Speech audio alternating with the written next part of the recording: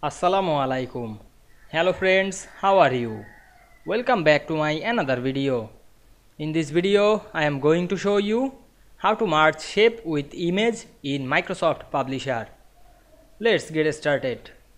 Firstly, we have to open a Publisher document. Now we want to merge shape and picture. Go to the Insert menu, then click the Pictures option.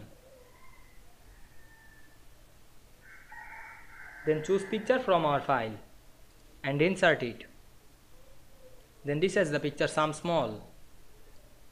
Then go back again the insert menu, click shape drop down menu and choose any shape. Now I select the round rectangle. Then draw this rectangle and go to the shape format menu and apply style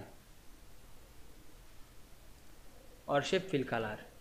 Now we want to merge shape and image. Press shift on our keyboard to select this multiple object. Then go to the shape format menu, click group option. Now we can see we merge shape with image very easily.